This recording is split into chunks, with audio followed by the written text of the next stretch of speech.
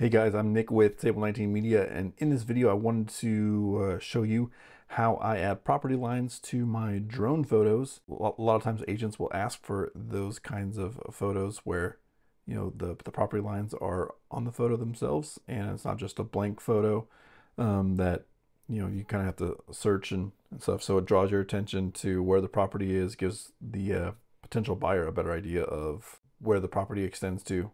So overall, it's a good idea to be able to add property lines to, especially your drone photos. Usually when I send photos out, I will do a outline version as well as the original photo without the outline, just in case they want that as well. So I'll send them both versions.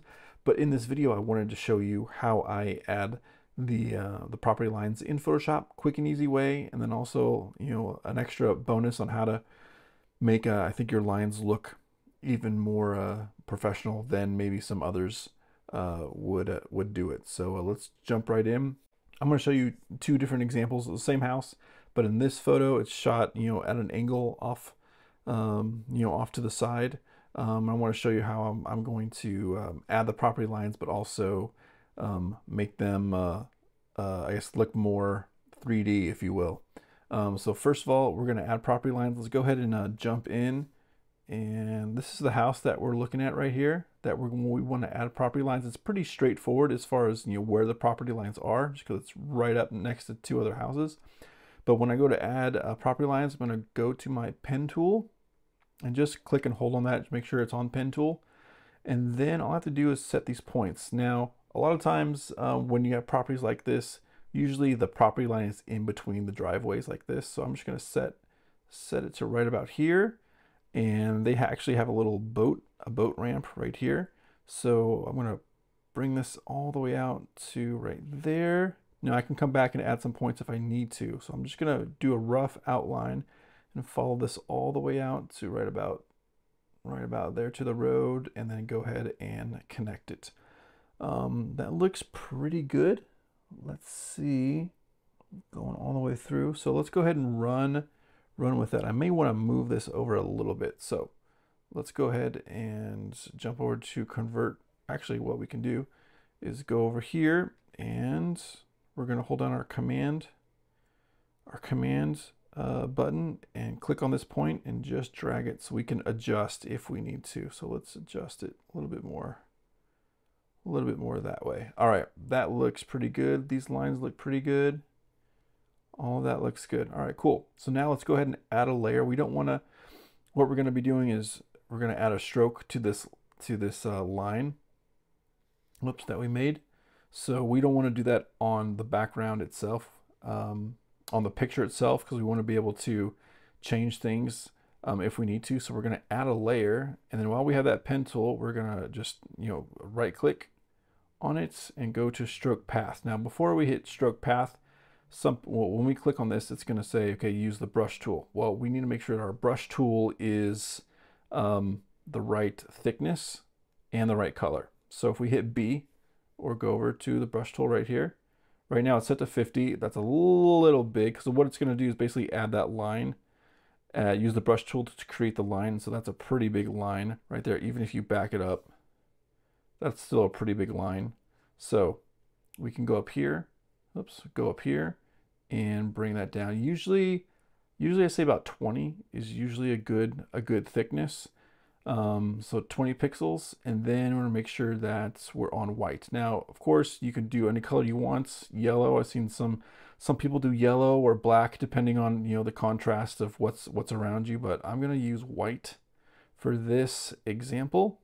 So we have our thickness set to 20 pixels and our color set to white. So now we can hit our pen tool. Let's go hit P or go back to our pen tool right there and click on that line. Make sure we're on that layer.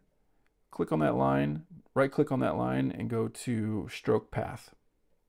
We're going to use the brush tool to stroke that path, and now it's going to add a line just like that. Pretty easy.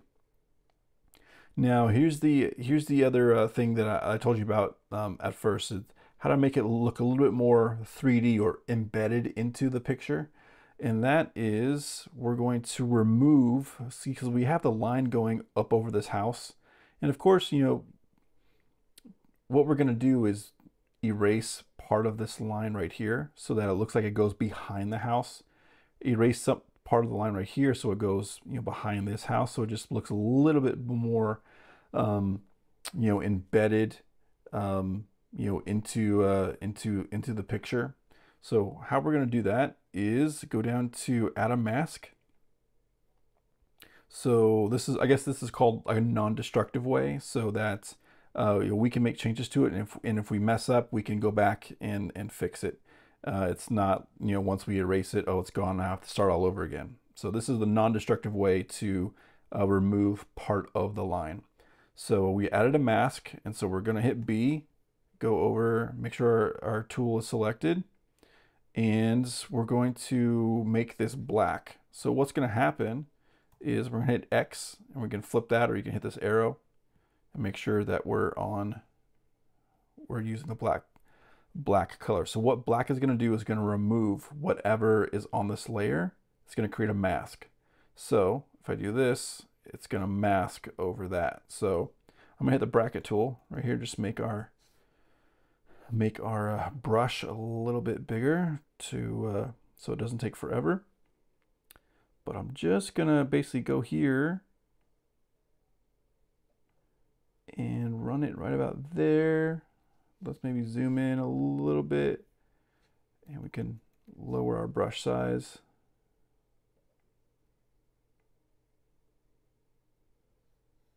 That looks all right. Cool. All right, that looks good. Well, maybe let's get rid of some of that. So now it looks behind it. Now, if you wanted to, you know, do this around the plants, you know, by all means you could. I'm not going to worry about that. So let's go back up here, and we'll do the same for over here. Follow that line. And an easy way to make a straight line is set the point, tap, and then hold shift, and it'll do that. Now, let's see, is like maybe we did a little bit too far right here. So what we can do is lower that brush size and hit X, or hit that double arrow, and click on white. And what white is going to do is just add a little bit of that back. So if we, right there, that looks good. Let's hit X, and we'll switch back to black. And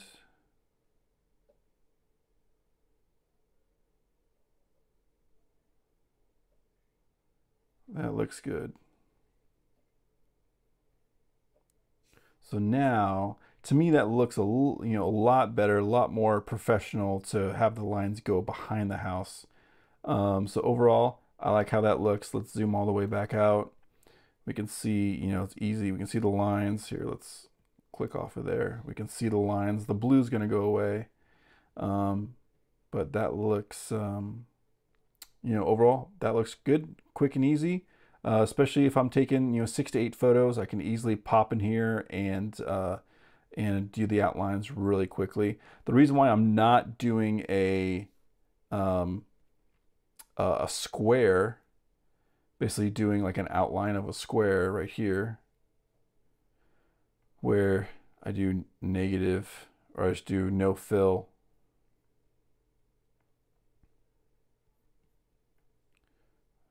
Where the, you know, fill will be, or the stroke will be white, and the fill will be, you know, 0. And we'll add some, you know, we'll add like that, and then take that piece and try to match it. Or you'll right click or go to free transform and try to move this, not free transform, perspective, and try to move this into place. Is that it just, you know, you just get caught up in here we do distort. You know, I've seen other people do it this way, but you know, that might work for, you know, really simple plots. But a lot of times I have to, you know, add a little bit of curve in there, and I just find it easier. Let me delete this. Yeah. Oops. I just find it way easier to use the pen tool. I can just pop it in there, finesse it a little bit, stroke it, and then you know, take out the little mask these parts that I want. So I just find this process a lot easier. Once you do it a couple times, you get you know, quicker and quicker. So it shouldn't take you more than, you know, 2 or 3 minutes to add these property lines to it, but it adds so much more to your photos, especially delivering to your clients. So let's pop into another one. This one's pretty straightforward. We might have to finesse it a little bit, as we can see more of how these property lines aren't quite as straight as in from this perspective from over this way. So let's go ahead and go to our pen tool, and we're going to start, you know, right here, about right here in the middle. Let's go follow this to right there, follow this out to that point, and let's see how that looks. So we need to move this around. So we can add a point. Oops. Yeah, we can add a point in there, and then hit our command, hold down command, and move that point so that we're more on the line. Even if we need to add a point right there, and move that point so that we're moving over, and maybe even move it, pop that in there. Okay, that one needs to move back a little bit. Oops.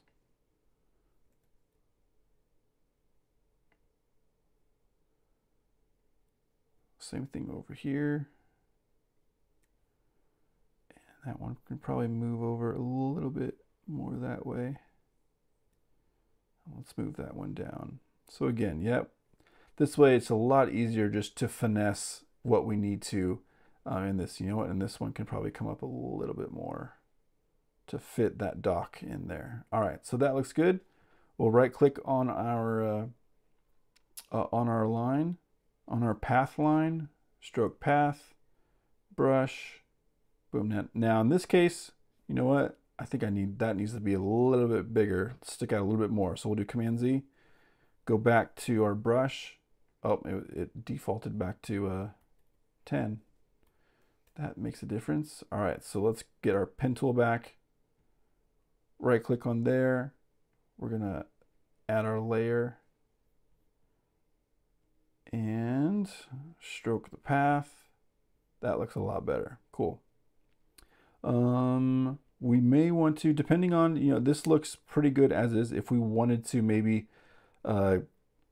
mask where these trees are, just to make it look, you know, add that a little bit more of embedded look, you know, we could definitely do that. So let's go ahead and add a mask to that. Go to our brush tool. Let's go ahead and zoom in a little bit. Let's bracket that brush up a little bit. We're on black. That looks good.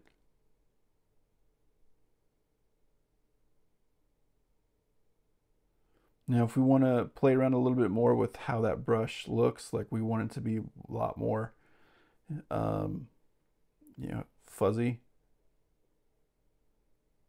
You know, let's maybe paint a little bit of that back, so there's a little, looks like it's a little bit more shadow of the tree coming over like that. Paint all that out. So again, it's completely up to you. You know, I wouldn't stress too much about, you know, adding the trees in there, but if you wanted to, you definitely could. So again, you know, that looks cool. We might need to do it to this one over here. Maybe just a hair, if we want. Same thing with these.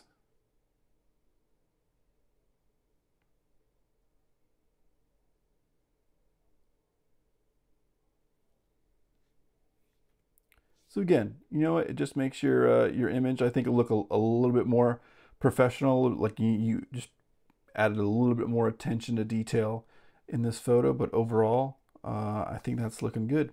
So yeah, pretty easy. Here's some examples of other shoots that I've done.